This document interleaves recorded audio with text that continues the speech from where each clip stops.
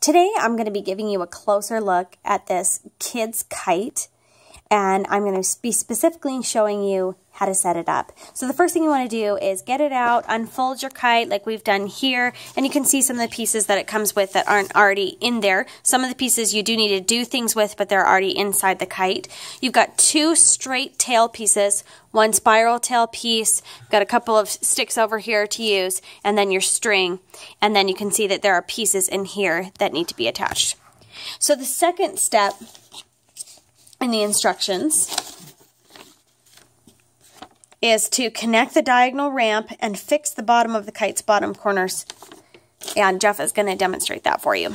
Okay, so the way it has it come is this little piece is in here, but it's disconnected so that it can fold up, right? So you're going to unfold it, and then you're just going to push this little piece in here and connect it. You can't really see, but you'll guide it into the little hole that is the other piece, and make sure it gets in there.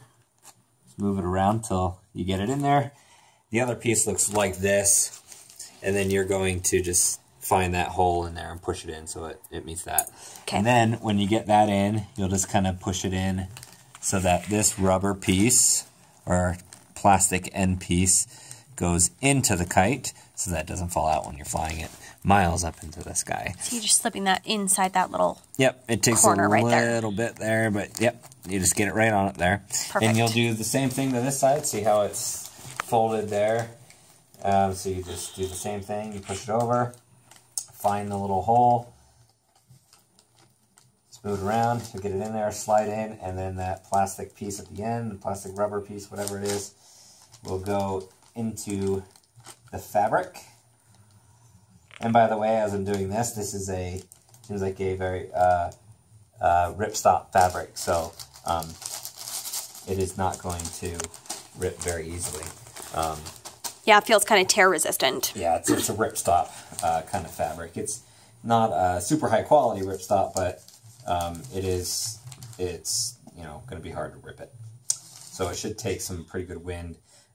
These guys seem like they're fiberglass, so they should be able to bend and withstand some of the wind as well. But they are kind of thin, so it's time will tell. And as high as you go, and the harder the wind is, you'll see if it actually lasts. Anyway, that's step number 2, is to do that. Okay, and then step 3 is connecting the vertical ramp. Fix the upper part onto the kite's upper corners. Fix the bottom corners onto the kite's bottom middle point. So, right here is your middle point. So you're going to fix this. Again, it's going to push all the way up to the top, okay, into the little hole up here, okay, and actually, sorry, it's going to have to pull out. Oops.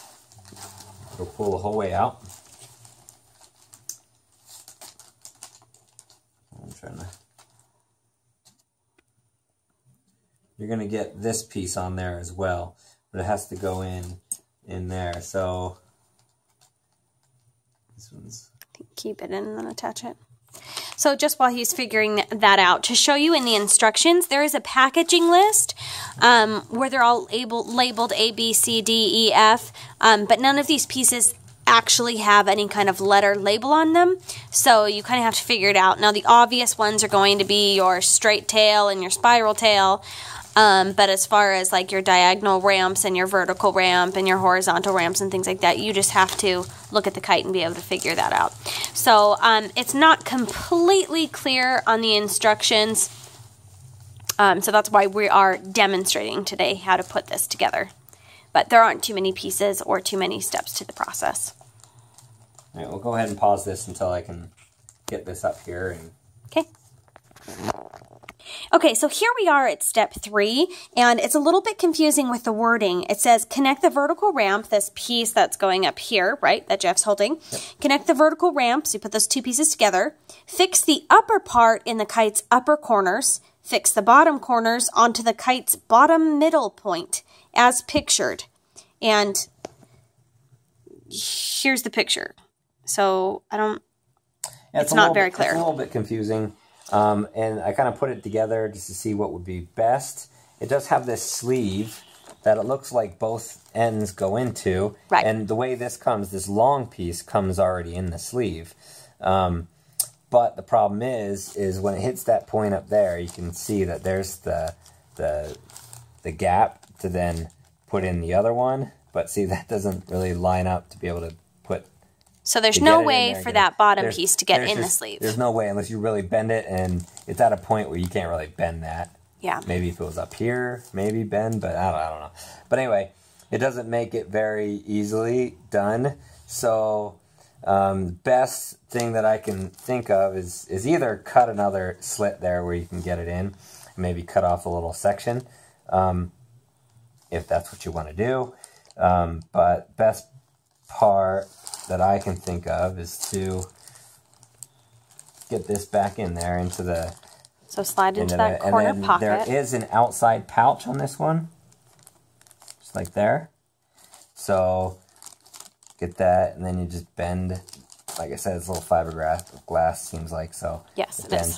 So that's a little bit more sturdy than leaving it out. There is an outside pouch on this one too, so you could take it out, just put it through this loop, which this loop is used for the cross connect as well. But you could do that. But it is a little bit more flimsy, so I found that putting the top one in this one and then the bottom one outside, at least it's not as flimsy. It seems as if they should be inside that casing. It's just not possible to do with both pieces. Right. So I think Jeff's right that the best way to do is to have the larger piece firmly in there and then the smaller piece just tucked in the corner and exposed there. Or you can't really see it in the picture. If you really want to get it, which what I'll probably do myself, is just cut this out, this little opening just for this silver piece. Sorry, I'm probably blocking it. This silver piece. I would just take scissors, cut up there to that one so that there's an opening, and then slide the smaller piece in there and put it in, and then the only thing outside is the silver connector piece. And that's probably what I'll do to make it even more sturdy. Can you remove this here? Or is it glued in? That's glued in. Okay. So anyway, once you get that, whether you want to do it this way or the way I just said, cut the slit there, you got that. And then you take the last two pieces. They're just another connector piece. So this is step 4 here. Yep, they go into these horizontal ramp. These plastic pieces that are sticking out in the corners or on the sides. Oh, they go through this little loop, and then it just connects to one side, and then bend it a little bit, and it connects to that side, and then you're all done. And then you put the tail on down here on this little loop, and each tail comes with, you know, a little connector here. It's not the strongest thing in the world, but, you know, as long as you don't have like a super strong wind, which I really don't know if this kite will stand up to a super strong wind, but it does catch wind, obviously, but as you can see, it should, because it's lightweight material and made of strong materials. So you've got the fiberglass. Yep. To give it some bend and give. And then that fabric is a nylon fabric. So with triple stitching. So anyway, so you just take the little connector pieces that are on each one of the tails, put it through there, clip it back on. It's kind of tough. You know it's not going to fall off, right? Yep. So you just pick which tail you like to put on. The spiral or straight. We've got 3 different. If you're handy, you might want to switch these out. Maybe something a little bit more easier to put on and off, but still strong. It's kind of difficult. Hurt your fingers, but well, I may have already bent Where's the button connector hold? piece a little bit, so I can't get it back in. But like I said, this is just, you know, looks like some nylon string.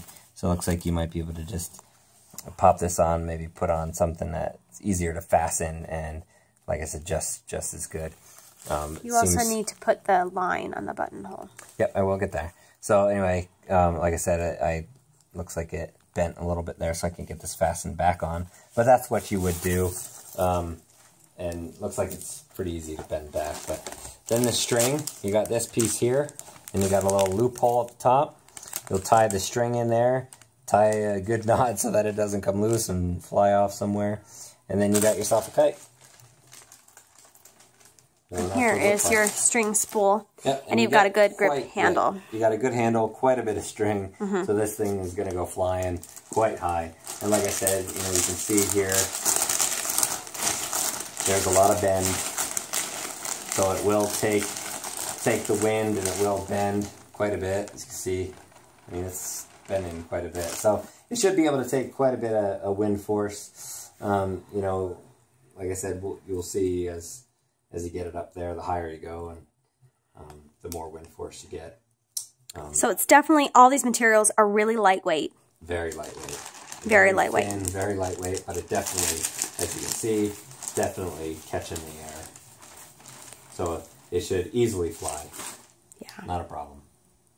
So we haven't been able to take this one outside because we have been having snowstorms and rain and weather that's very, very cold, like 6 degrees, and it just hasn't been perfect kite flying weather for us. So we really wanted to get this flying tonight to show in a video, but we haven't been able to do it due to the weather. But any day that there is a nice breeze going, we should be able to get this one airborne and flying around. So a little confusing with the instructions. The pictures aren't very, very clear. They don't seem like specific to what they're saying. The packaging list where it describes the pieces and labels them A, B, C, D, the letters are kind of irrelevant on the instructions because none of the pieces are actually labeled. So you still have to figure those out anyway. And then the wording isn't very, very clear. There's some that have similar steps that are just worded differently in one spot than another.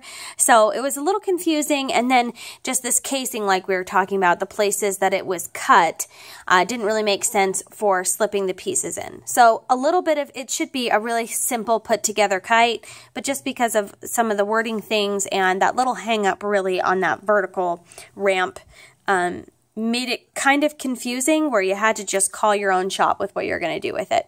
But, I mean, the way that we've put it together, it seems like it's going to be just fine and fly. So, hopefully this video has been helpful for you in piecing together this kite in case you're a little confused with the instructions like we were originally. And that's been your closer look at this kid's kite. And as you can see, it is trimmed in black, so you can see it when it's flying very high in the sky. And it also has this nice rainbow color design. The spiral tail is really nice on this one too. So that's a cool little design there. And then, I don't know if we showed you up close, the 2 straight tails that come with it as well. So you've got your choice of tails you can put on there. So you've got kind of like a tie-dyed rainbow one. And then you've got this one that is just plain blue and red. So bright colors that your kids should love. And yeah, let's go fly a kite as soon as the rain stops.